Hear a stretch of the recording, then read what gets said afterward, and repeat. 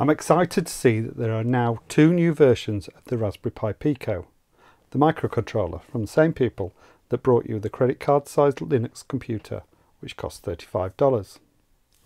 The Raspberry Pi Pico came out about a year and a half ago. It's a very cheap microcontroller based around their own designed RP2040 chip. It's easy to program in both C++ and MicroPython, and I've used it for a few different projects myself. I'm going to introduce the new models, and at the end of this video there'll be a quick example of how you can use the new Pico W.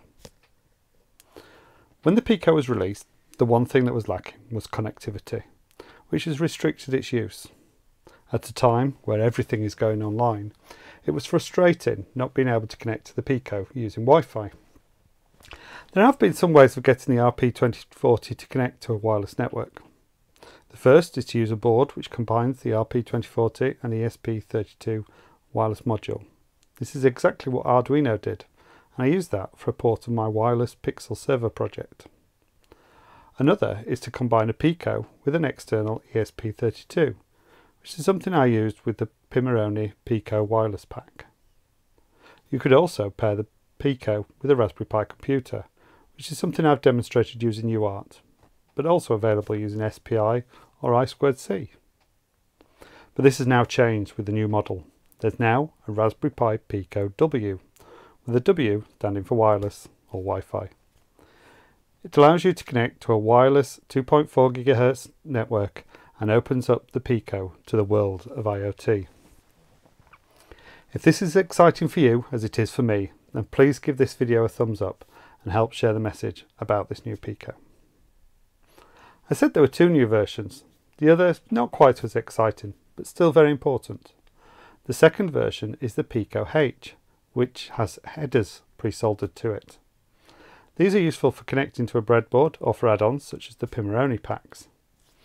For experienced makers, it's usually easy enough to solder headers onto the Pico, but this could make a big difference for new makers and for schools.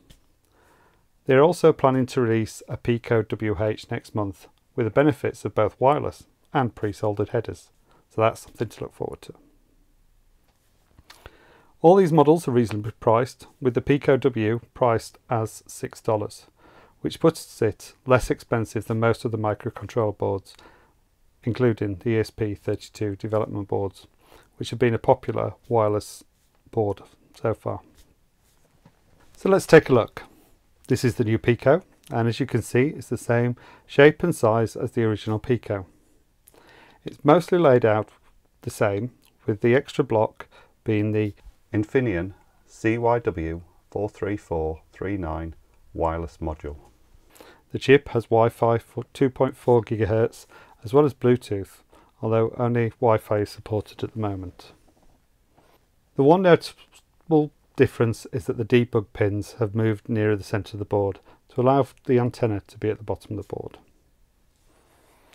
There are still no components on the underside of the board, and with the castellated edges you could solder this on top of another PCB. However, for most you'll want to solder some headers onto it. And here's one I prepared earlier. Soldering isn't too difficult. I've created videos on soldering the headers onto a Raspberry Pi Zero, and this isn't much different. I suggest you mount the headers into a breadboard when soldering to help to keep them in line. If using a MicroPython, then you'll need to download a new version of the MicroPython UF2 file, which is available from the Raspberry Pi website. As well as updating for the new Wi-Fi, this adds uRequest, which is the MicroPython version of the URL lib library, and pip, allowing you to install new modules. One thing that's not yet available is a MicroPython image for the packs that you can get. Many of my modules or packs that I use are from Pimoroni, and they provide their own image. It would be useful if that is updated, or perhaps if they could instead package their libraries into pip form so they can be installed on the standard MicroPython image. Either way, I'm sure they're going to look at that in future. I'm going to show an example myself, but before I do, are there any projects that you'll be making with the new Pico W? Has this helped inspire you, or have you created some already? Please let me know in the comments. For this example, I'm creating a simple voltmeter.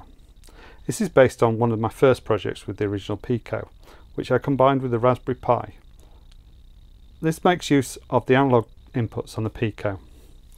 Note that these pins are only safe for up to 3.3 volts, so don't try and connect them to anything higher than that. This is only a very basic example at this stage. I hope to upgrade some of my existing projects to use the Wi-Fi and also create some new ones in future. And for this, I've just created a simple web page. It auto refreshes every 2 seconds, and the web server runs on the Pico. Whenever the page is refreshed, it reads the values of the 3 analog input pins: ADC0, ADC1 and ADC2. For the purpose of the demonstration, I've put 2 5 kilo ohm variable resistors on a breadboard and connected those across the Pico's 3.3 volt output power supply. These are connected as a potential divider, and the central pin connects to the appropriate analog to digital input pins, ADC0 and ADC1. The display is very basic at this stage, but this is just a simple example, and the entire code is less than 100 lines, which is quite impressive considering this is an entire web server in this code. You can download the source code from my website, which is linked in the description. The code is based on an example code from the Raspberry Pi, with some additional code that I've added to read the ADC pins. This is just a starter. I'll be using the Pico W more in future, so if you're interested in finding out more, please click on subscribe and click the notification icon to get notified of my future videos. Hope this has been useful. Thanks for watching. I look forward to seeing you in a future video.